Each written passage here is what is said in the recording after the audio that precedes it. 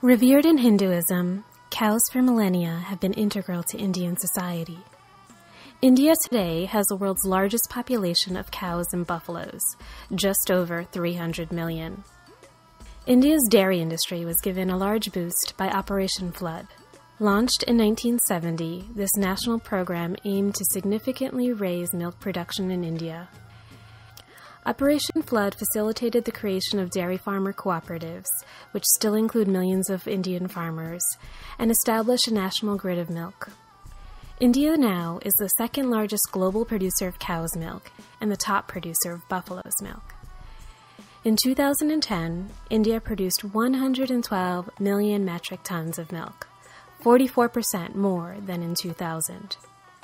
In the 4 years between 2003 and 2007, India's population of cows and buffaloes increased by 21 million. The top milk-producing states are Uttar Pradesh, Rajasthan, Punjab, and Andhra Pradesh. The beef industry is growing too.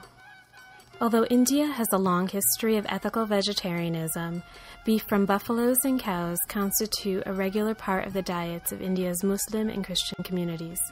Beef is also eaten by some Hindus and is a relatively cheap source of protein for the poor.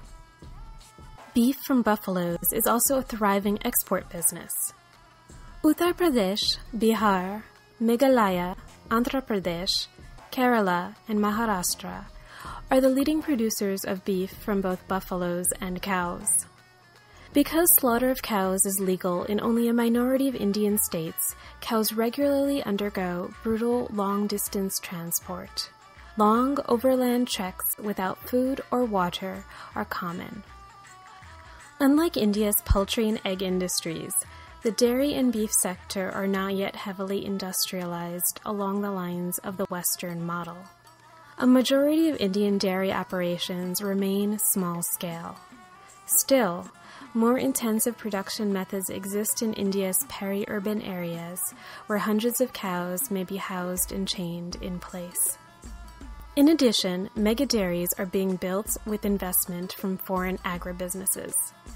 These facilities can hold anywhere from 5,000 to an astounding 40,000 high milk-yielding cows in factory-like conditions.